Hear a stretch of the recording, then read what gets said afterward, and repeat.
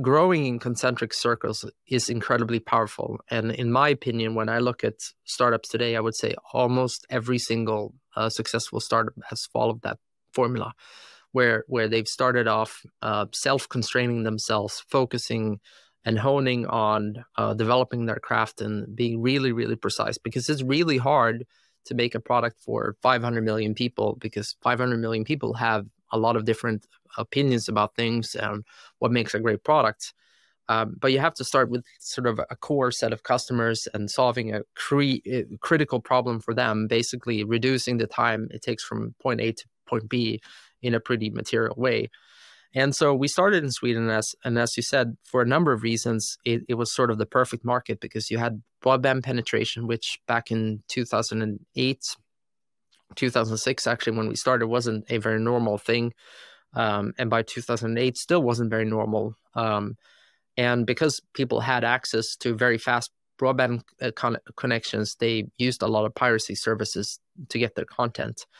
It also was a place where iTunes was late to launch in, because again, it wasn't a very large market, so they prioritized other markets beforehand. So there really wasn't much other solutions that was there. And then from a business model standpoint, there was a lot more willingness from labels that we were dependent on to launch this to innovate, because frankly they didn't have much else of options other than the continuous decline of their business.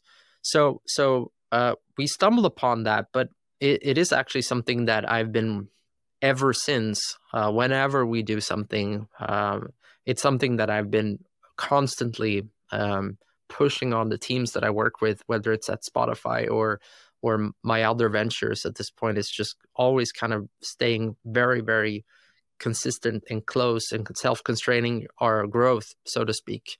And just as an analogy, I just recently launched a healthcare business called Nico, and we launched it here in Sweden too. And the way we did that was we kind of controlled everything, but we self-constrained it to one physical location. And that meant that literally, unless you're in central Stockholm, there's no way to try the product. And many may say, well, wouldn't it have been better to launch it in the US because it's a much larger market and so on. And actually, for a number of reasons, I believe Sweden might be even better, because you have a situation where no one pays for healthcare today. So it's an even harder problem to solve. But the benefit is in Stockholm, it's a very large concentration of people at a relatively small surface. So it helps from that sort of Venn diagram of opportunity and constraints in terms of TAM as well, to be just very concise. Yeah, it's interesting. It's one of the things I actually give advice about when people are starting podcasts. And I made this mistake. Everyone makes this mistake, is you want to get the biggest guests initially, and you want to be broad and copy, so that as many people will listen to it as possible. And one, you suck when you initially start, like 100%. Yep. You're just shitty at asking questions. Your audio is going to be off, whatever it is. And two, you're wasting your bullets on great people early on. And three, your interests aren't going to be aligned with a target market, right?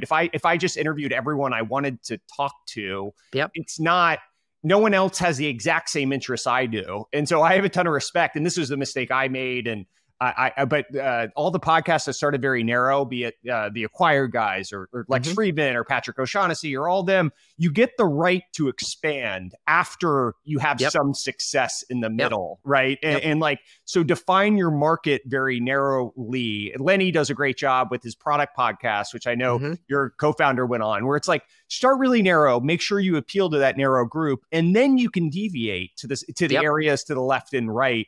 And I think it's true of companies. It's true of, media. It's true of whatever, right? It's an interesting lesson for sure. Yeah. And I think it's, you can even apply it to investing, right? Like your circle of competence is usually a lot more narrow than you think it is, right? And by narrowing yourself, you're going to get higher signal. You're going to learn faster and better, and you can expand over time. But trying to, go for everything probably means you're going to be pretty average. And you can always deviate, right? I tell people I only do Series B, mostly B2B investments. And is that all I do? No, that's not all I do. But like people have to think of you for something. And so better to narrow what they think of you for. And then you can, by exception, go elsewhere, right? It's just a much easier framework by which to operate. Hi, I'm Logan Bartlett, the host of this podcast. I just wanted to take a quick second to tell you that we have a bunch of killer guests coming on over the course of the next few weeks. And so if you're enjoying these conversations with both entrepreneurs and investors, please do subscribe to our channel so you don't miss out.